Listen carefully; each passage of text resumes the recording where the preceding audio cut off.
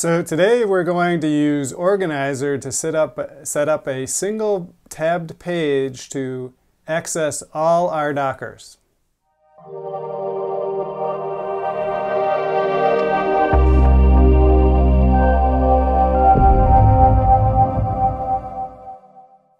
And a special thank you to all my patrons, who without your support this channel would not be possible. And if you haven't already, please think about becoming a patron and supporting the channel you love. So welcome to TechnoDadLife, and today what we're going to do is install the Organizer Docker.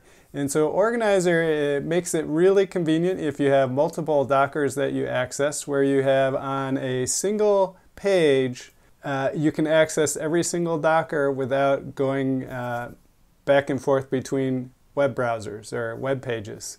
So let's get started.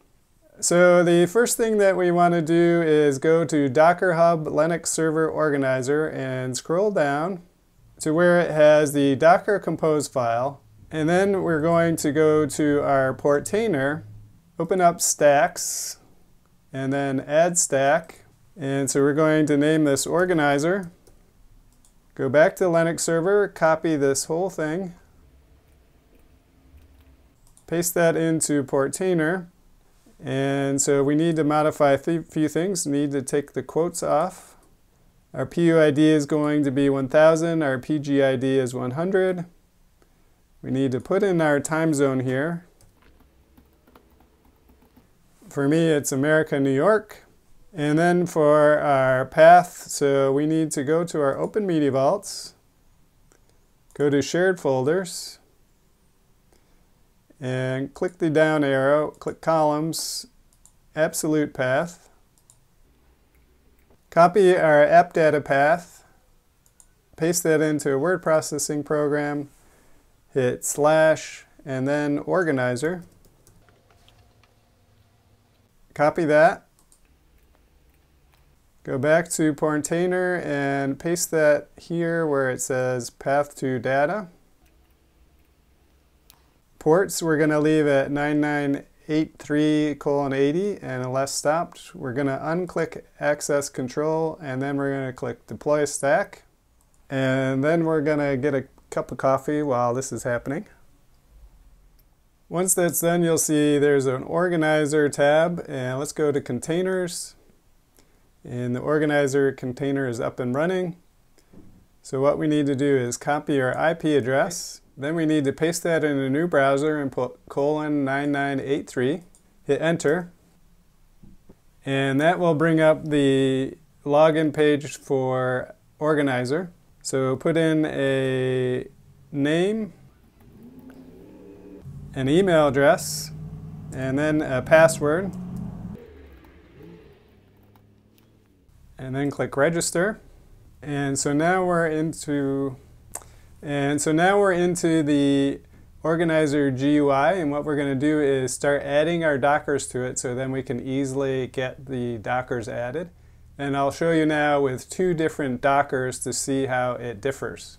So what we want to do is click on the red tab here where it says Edit Tabs, and then we want to click on New Tab, the green button. So here what we need to do is type the name of our Docker, and so this one is going to be nzbgets, and then we need to paste in here the URL of that Docker. So if we go over to nzbget, we just copy this and then paste it in there. And then for image, what we want to do is click View Icons, and there is the nzbget one. And so it copies it when you click on it, and then click Paste and leave as is. So next, if you click Test Frame, go back to nzbget, copy the IP address again, paste it in there, and then click Check Frame URL. It says it can be framed, and so basically this is seeing if that can be displayed in the Organizer frame here.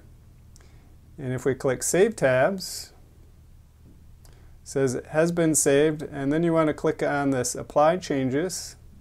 And for Firefox, you have to click Resend, and it restarts again. And so now you can see the nzbget symbol is over here and the page shows up just as it is there. So let's try something different. So here we're going to click Edit Tabs again, then click a new tab. And so this tab is for Wireshark. So we're going to click Wireshark, copy the IP address, paste that in for the address there. Now for Wireshark, if we click the View icons, there is no icon here for Wireshark.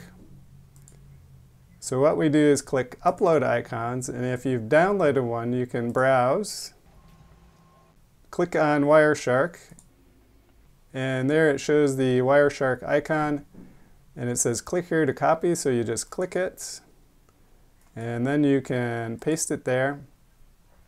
And again, you can save tabs,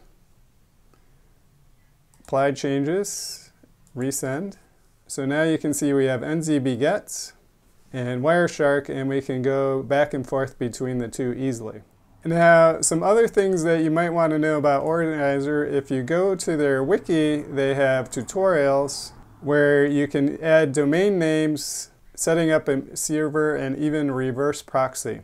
And so what that will let you do is log into all your Dockers from outside of your network, but only have one page that you have to access rather than having all your separate ones for each of your different Docker images. So it makes it a lot easier, a lot more organized, especially if you're doing things with multimedia.